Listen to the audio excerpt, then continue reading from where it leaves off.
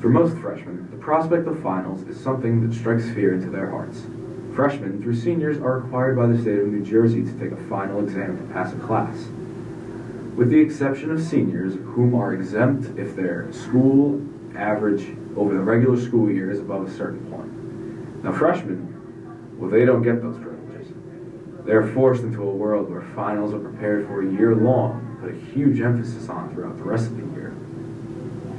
Now, there's many ways to prepare, study the subjects, pay attention in class, or you can just wing it.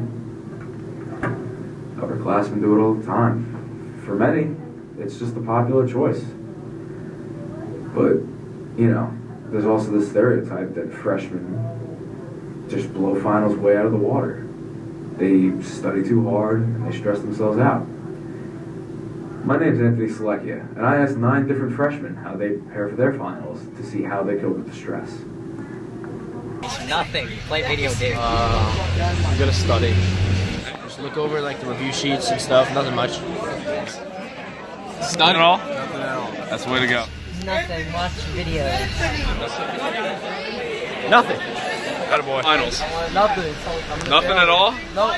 Study a lot, you know, and yeah, I mean. Wow, astonishing results. As it so happens to turn out, the freshmen are resoundingly confident about how they're going to do on their finals, with more than half of the freshmen planning on doing nothing for their final studies. It seems as though the underclassmen are developing a sense of apathy or resentment towards their grades in their finals. This is a shocking result. For the myth of many years that freshmen care about everything because they have to make it a good year.